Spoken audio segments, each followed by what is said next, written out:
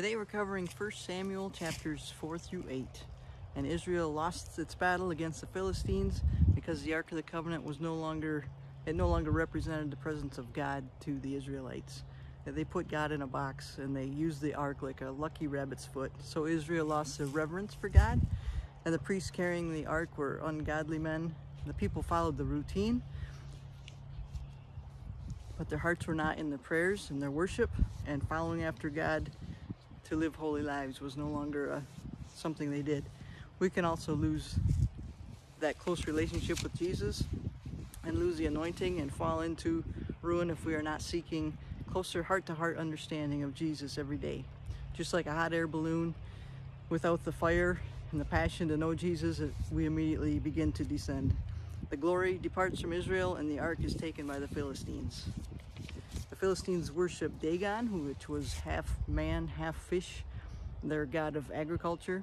When they placed the Ark of the Covenant next to Dagon, the Dagon fell face down before the ark. The second time, its head and hands were broken off, indicating it was powerless. Disease spread everywhere they placed the ark in the different cities. Bubonic plague spread by mice, indicating that their god of agriculture could not actually protect them. After 7 months, they returned the ark to the Israelites in an ox cart. When the Hebrew men found the ark and removed the mercy seat to look inside, they were struck dead. Over 50,000 of them were struck dead, actually. Only the high priest could apply its sacrificial blood to the mercy seat to protect the people from judgment and wrath, from disobeying the law of God. And that was stored inside the ark. In Hosea 4:6, it says, "My people perish for lack of knowledge," and that's God's people. So also in 2 Timothy 2:15, it says, "Study to show yourselves approved, a worker with no need to be ashamed, rightly dividing the word of truth." True believers cannot practice sin and live without experiencing God's judgment and consequences of giving the enemy a foothold, which then becomes a stronghold and then deceives us. Without God's mercy and Jesus' redemptive blood, there is judgment. In chapter 7, the ark was placed in the home of Abinadab. His name means father of a vow, and it remained there for 20 years. Samuel then compelled the people to return to the Lord wholeheartedly, and then they were able to defeat the Philistines.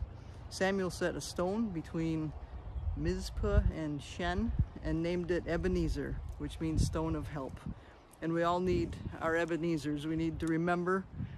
For Israel, they needed to remember, and it's also a reminder to their enemy. So we need these Ebenezers in our life, the times that God has worked in our life and the things he's done for us, to remember, to build our faith stronger. In chapter 8, Samuel appoints his sons, Joel and Abiah. Joel means Jehovah is God, and his brother's name means Jehovah is Father. They had the right names, but the wrong character. Elders feared the leadership of the ungodly sons and asked for a king, and Moses had predicted this would happen back in Deuteronomy 17, verses 14 and 15. So what we think is a good solution is not always God's plan. Abraham thought Hagar was a good idea, but it resulted in ongoing war and conflict to this day. Samson thought Delilah was a good idea, and he lost his anointing. David thought Bathsheba was a good idea, and it led to a family conflict and murder and loss of his family. So what we think might be a small compromise or a shortcut can actually lead to heartache for the rest of our lives. It's much easier to stay close to the heart of Jesus and obey.